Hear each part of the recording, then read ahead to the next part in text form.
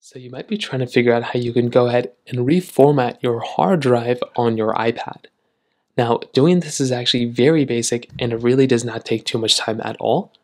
Now, iPadOS 18 gives us new capability of basically resetting our hard drives.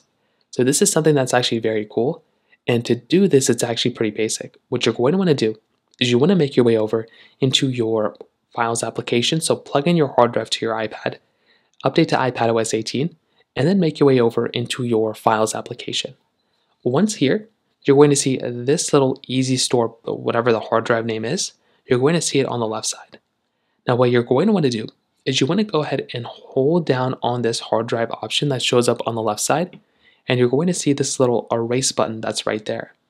So all you're going to want to do here is you want to go ahead and click on the erase button that comes up, and then you can go ahead and format or reformat your hard drive to whichever other way you want to go and kind of reformat it as. So let's say you want to reformat as, the Apple file system. Well, you can go and change it to this. You can do it for exFAT, you can do it for MS-DOS. You have a couple different options here. So choose whichever other option you want to go and pick. And then at that point, you can click on the erase button in the top right corner. And that is essentially how you're going to do it. So it's pretty basic. It doesn't really take too much time, but that's kind of one easy way of kind of going about doing it. So that's essentially how it works. If you have any other thoughts or questions, please let me know in the comment section below. Hit the like button, that would mean so much, but definitely hit that subscribe button. More importantly than everything else, I love every single one of you guys. Hopefully I'll catch you guys in the next video. Peace out till then.